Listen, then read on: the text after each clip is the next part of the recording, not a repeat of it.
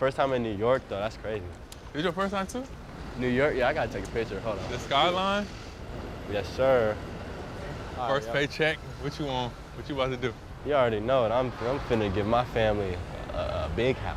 You know? Moms? You gonna get moms a big crib? House. We'll get to have Supreme, have bacon, sausage, and pepperoni. Dang. We are eating New York pizza. Just to be able to have this and be on this level, bro, we're going to the NBA. Man.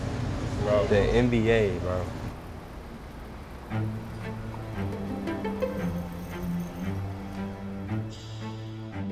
The scouts were drawn by the intrigue as much as the talent.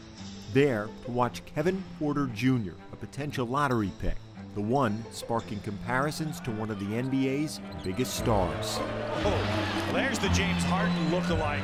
Just being able to lefty create off the dribble and have that extra, that swag to it, you know, the step back, be able to hit that at a high percentage is definitely where the comparison comes from. That's Kevin Porter. I couldn't ask for a better comparison, honestly. He's unguardable.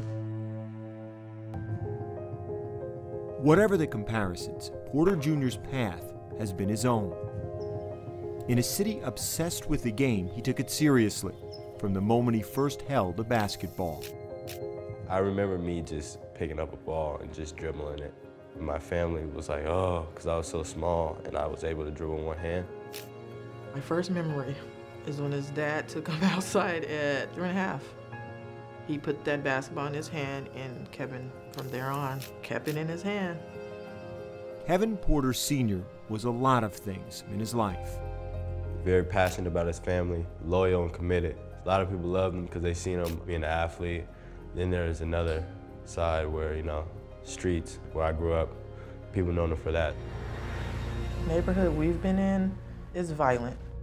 It's scary. When you step outside, you don't know what's gonna happen.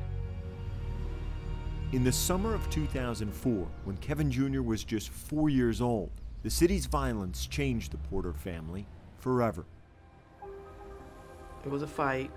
He was trying to break it up, and in the mix of him trying to break it up, he got shot multiple times. He would die in the shooting. Kevin Porter Sr. was 30 years old. That night, I just told him that their dad wasn't coming home. I didn't want to believe it. I still was like, he's gonna come home. She never really told me, but I could see it. I could see it. Everybody in Seattle was hurt because my dad was known by a lot of people. I'm a junior, so when they hear the junior, they know that's his boy. Having to raise 3 kids through a series of jobs, Ayanna held the family together. She was both of my parents.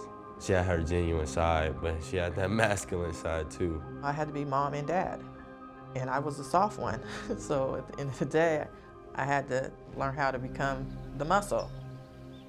Through all the changes and challenges, one constant remained: the game. And Porter Jr. wanted to play it at one city high school above all others. I wanted to go where my dad went, which was Rainier Beach. He died when I was 4. I started playing when I was 5.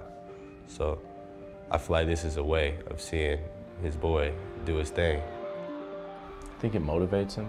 I definitely do think that he has somebody he's trying to prove something to. Playing at Rainier Beach, Porter Jr. would become a top 50 national recruit. I just wanted to win as much as I could with Rainier Beach because how much it meant to me. And that was my family. After winning a state championship, Porter Jr. made the decision, leaving Seattle for USC with the highest hopes. I wanted to average 25 and 10. I wanted to be a Pac-12 player of the year. I had so much high expectations for myself. What a drive by Porter! Porter Jr.'s season wouldn't go the way he imagined. A thigh injury would keep him out for nearly 8 weeks, followed by a suspension for undisclosed conduct issues. Toughest 2 months of my life, probably. Everything was just crashing for me. Got in like a depressed stage. I didn't know what to do. Like basketball was like an exit to everything. Kevin loves basketball. To see that it could be taken away over whatever the issue was, that you can lose it, I think that that's really big. Now I react to things so much differently. And I know it's way easier to channel my emotions and control what I can control. Porter. Wow. Porter Jr. would return and finish his freshman season with the Trojans. In averaging 9.5 points and 4.5 rebounds per game, he flashed enough talent as a shooter and slasher to be projected as a potential lottery pick. And in April, he declared for the NBA draft. I had goals when I was in middle school. Starting as a freshman, which I did. Winning the state championship, which I did. Going to D1 college, which I did. Very last one was making it to NBA. When Kevin Porter Jr. hears his name called on draft night, he'll be carrying the past as he steps toward his future, honoring his father's memory while making his own history. I'm grateful for having the name I have. Being recognized, that's Junior right there, that's little KP. I see his dad. He's humbled, he's funny, he's lovable. He's everything his dad was. June 20th, walking on the stage, seeing the flashes, shaking the commissioner's hand. I'm not walking up there alone at all. I'm doing it for my family.